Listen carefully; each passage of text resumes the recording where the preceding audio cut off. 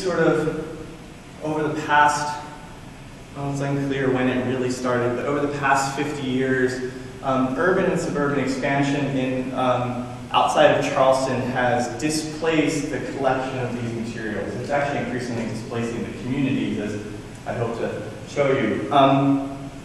As a livelihood use prior to 1910, literally the baskets were used in households as storage devices, as processing technologies, used to separate rice from the chaff by sort of throwing the rice in these big baskets called a fanner basket. Beginning in 1910, and this is important, this is actually right after a major hurricane disrupted the crops of the Low Country.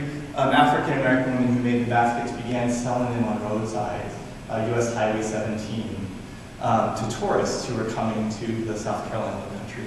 And then, so by the late 20th century, basketry is really an art form. It's for sale, it's to supplement incomes. And I want to point out sort of differences in urban patterns post-World War II versus post-Hugo. Post-Hugo is 1989, it's a Category 3 hurricane. Very much like